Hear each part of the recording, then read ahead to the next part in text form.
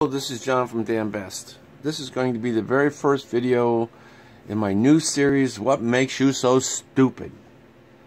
And the reason why I came across that one day, and I've been in business a long time, as today is the day before Christmas, 2018. I've been in business 49 years and 6 months. That's a long time. And many times I hear questions and I say that just to myself. What makes you so stupid? But it's getting to a point after that much time and answering questions, and a fellow called the other day to make a purchase on a fairly small carburetor. Our second from smallest, which has, huge throttle response and stuff. And he asked me to check some things out and make sure I had the main body inventory. I call him back, and the guy, over the phone, just made me pause. He says, "Does it come with a third circuit?" I did not even know how to respond to that. So I was just frozen in the conversation. And a small carburetor, with all the advantages, the booster placement, the more active boosters we use, and everything there was, I just didn't know how to answer. But when I got off the phone, I said to myself again, what makes you so stupid? So I put that little survey in our Facebook page to see if people would be interested in hearing, partially venting and going back and trying to uncover why people hang on to something for near, and I can always be correct if somebody knows the dates. My first remembrance on what we would call a third circuit, where the additional tube was put in a Dominator carburetor to make up for when the Butterfly was transitioning past the transfer slot up towards the main booster. I believe Smokey Yunick used it in NASCAR when Dominators were legal, and I believe it was in the 60s. If somebody actually knows historically the date on that, and they can pass it forward to me, I would really appreciate it. But I think that's when it was, in the 60s. Where in the 60s, I don't know, but in the 60s. Well, currently that would make it almost 60 years old. Somewhere between 50 and 60 years old, based on the early 60s or the late 60s. And some of these things have been drug forward from the 50s, which would now make them, certainly in the early 50s, almost 70 years old. So it's time for people to let go of some of the really old stuff they're dragging forward.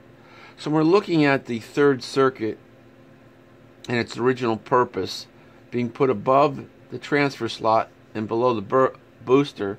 So as the Butterfly was transitioning past the transfer slot, and what they found is that the carburetors didn't have enough booster signal. They didn't know about internal flow resistance at the time either. The passages being slow, so you're not only having to fight the fact that the booster signal may be, small or a little, but you're also having to fight the internal resistance of the fuel moving. So the less draw on the booster and more resistance means the fuel delivery is even slower. So there's a combination of things that keep fuel from actually coming out the booster. Not only the air going by the booster, designs of the carburetor at the time, but the internal resistance in the booster itself, the metering block, jetting, and all the passages there is from one item to the other. So there's a lot of resistance, and that takes time for the fuel to actually come out. If you go to Dan Best 1, once again, I showed there's a lot of videos in there where the fuel coming out of there at the low booster signal, and I do it at certain engine speeds, like, even though it looks like air is probably moving, but when you're distributing it over 8 cylinders or 8 cylinders or 8 Venturis or 4 Venturis, and you look at the air going by, there's not enough to really get the booster signal up and the atomization up in the fuel. So it really looks like globules coming out of there, which doesn't burn at all. Even though you may have a mass of fuel, you don't have surface area. So at that point, they put the third circuit for the transition to try to pick up a little fuel as it was going by. Once the Butterfly was vertical, Then the only thing it added is whatever air went by the end of it. So it would draw fuel, pretty much like the transfer slot does, and then go past it, draw a little bit of fuel, and help the transition going up to wide open throttle. So when someone looks at what we're doing today and asks about the third circuit, well, there's so many more changes. Now, we continue to make changes in our products every day. You know, I think about people that go back and get their cylinder heads updated and freshened, and I still always curious why they don't want to get carburetors that are continue to be updated and freshened the same. Because our carburetors, even within 1 year, which I'll show in a moment, continue to go through evolutions based on the things that we learn, and to make things a little bit more simple in the customer. So the other thing that happens in the Holley-based carburetors is the throttle shaft is further up from the gasket mating surface than ours. Ours is also a base-plated carburetor, so the throttle shaft is further down, which has some advantages when you're looking at how it's going to control the air through the transfer slot, and then what we're able to do with the booster at that point. So in our carburetors, the idle is further down than it is in the Holley. Also, the transfer slot in some of the carburetors now, they're in the top of the base plate, and then some of them the slot does extend into the bottom of the main housing. Let's see if I can stick this over here. Here's a transfer slot that's in the top of the base plate. Okay, here's the idle. This is a standard 4150 base plate. I wanted to show this one first because it's standard. This happened to be what the guy was asking about, and so having a question to have a third circuit in the 4150 just really paused me. In the Holley carburetors, there's much smaller fuel delivery diameters in their boosters. We have a 250 ID, reducing the restriction. It seemed like the fellow didn't do any homework at all to understand what our products offer. We have larger passages internally, and we have shearing inside the mirroring block based on our last three numbers of 251 patent, which can be looked up. So we have a lot more emulsion going on inside the metering block. We certainly don't want to recollect it in the stem. One of the things that regularly comes to my attention is how low the brake specific fuel consumption is when it enters a dyno. It's very common for a competition style, pro stock style engine have BFFCs in the low 30s based on the efficiency of these carburetors. So when we're having booster signal, they in some cases could be as much as twice. We're just talking about the signal at the booster, not even the fuel delivery and the lack of resistance. It really doesn't come to a point where it has any need to fill in that gap for the third circuit for response to the booster. As soon as air is going by, we need basically half as much air to draw the same or more fuel. And the reason why I say more is because then we have less internal restriction through the booster and the metering block. So half as much air may net 2.5 times more fuel. So we see that in the sides of the air bleeds. We had the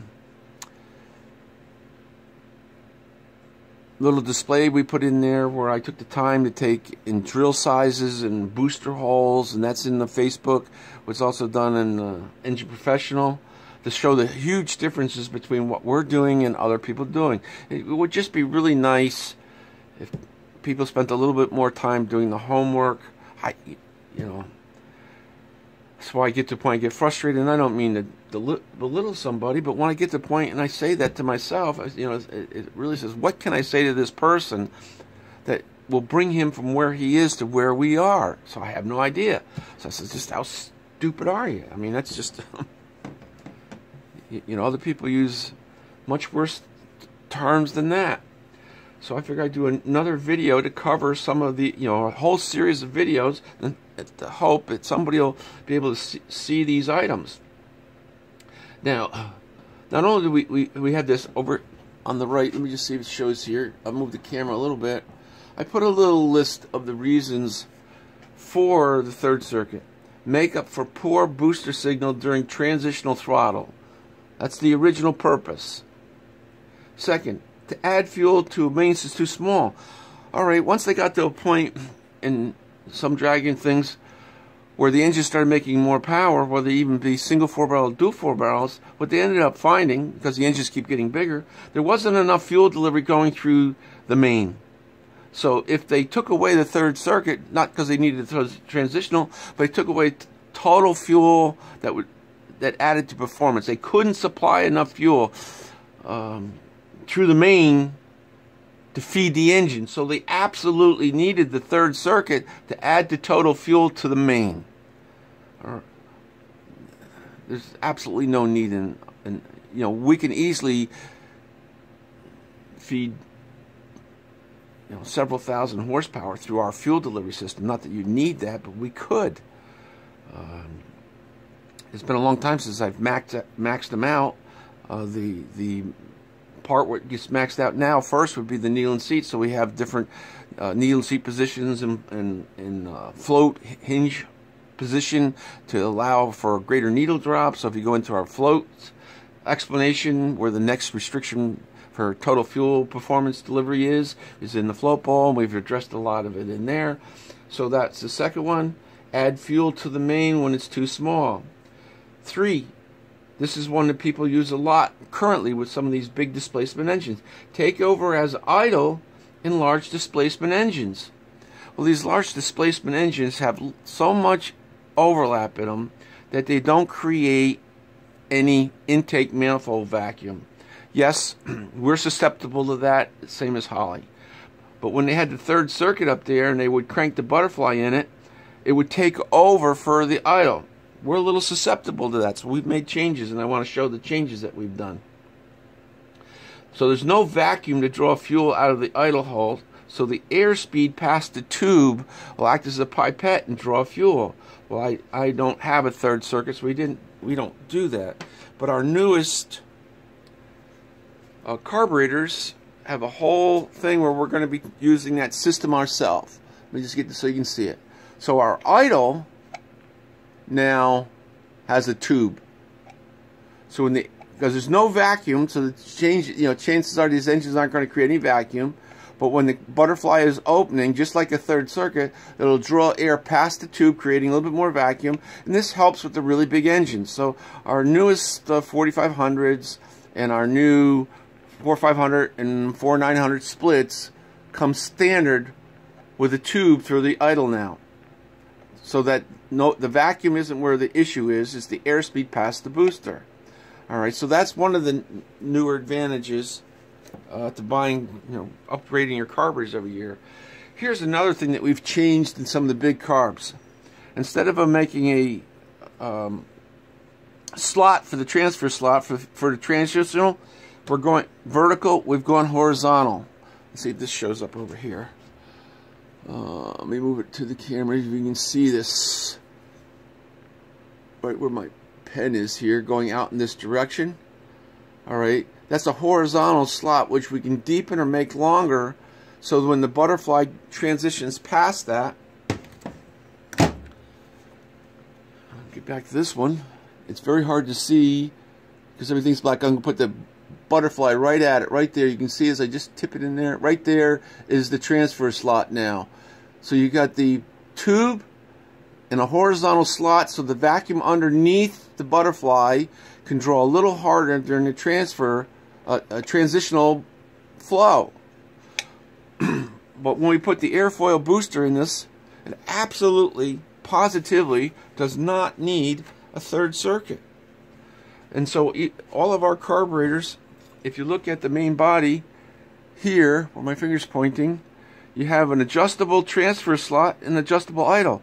So if somebody wants to make the transfer slot richer, all they have to do is either increase the jet to the idle transfer, because they're connected in the metering block, then reduce the size here for the idle, or turn in the curb idle screw, which is a needle and seat for fuel going to the idle. You can just screw it in, and then you can have more fuel going to the transfer slot. So with all of these advantages, there's absolutely no reason to add a third circuit. in our carburetor. So it becomes hard to respond to somebody who is so far behind in technology. And people have told me before, and even this is to make it sound like somebody is stupid. When I say it, and I say it so simply, they take on themselves that I'm saying it. And well, unfortunately, it gets to the point where I just have said it so many times, I don't know how to say it another way. And that I'm sorry for. So I figure I'd do this series and see how it unfolds, if people like it or don't. But these third circuit tubes, at least in damn best, are completely not necessary. Other ones may need it. And that's what I'd focus on, is not why we don't run it, is why is it so necessary for them to run it. Design a carburetor, position the throttle, internal restriction, go back over the reasons, poor signal at the booster and during transitional throttle, to add more fuel to the main, that's still a big one, and to take over for idle and large displacement engines. This is all of these are still very important to the people that need that tube in there. So I want to see what the response is to this. If I get response where people don't feel overly insulted at my frustrations and think this is a good thing to explain, I'll do more. If not, we'll just laugh at it and say this was a dumb idea on my part. So I hope you have a great day, and I'll talk to you soon. Bye-bye.